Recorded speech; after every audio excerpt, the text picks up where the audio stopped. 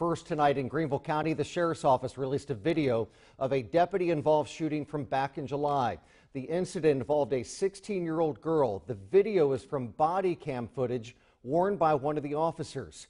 We need to warn you that you might find some of this video we're about to show you disturbing. Deputies were called to the Page Drive area on July 11th after a mother called 911. On that call, she told a dispatcher her daughter threatened her with a knife inside the home, then ran off. When deputies arrived, they saw her outside and tried to get her to put down the knife. In the video, the teen is seen being tased after she charged at deputies, but deputies say the taser was ineffective due to a poor probe connection. Deputies then continue to try to talk to the teen to get her to drop the knife. I know, I can tell you don't want to do this. Drop the knife, please. Later, the video shows the teenager shot in the stomach by one deputy and another deputy firing a taser after they say that she charged them with the knife a second time.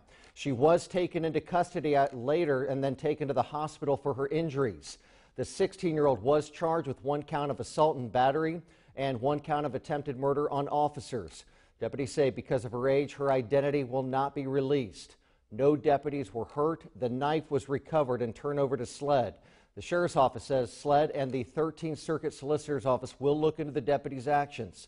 The Office of Professional Standards will also investigate the incident.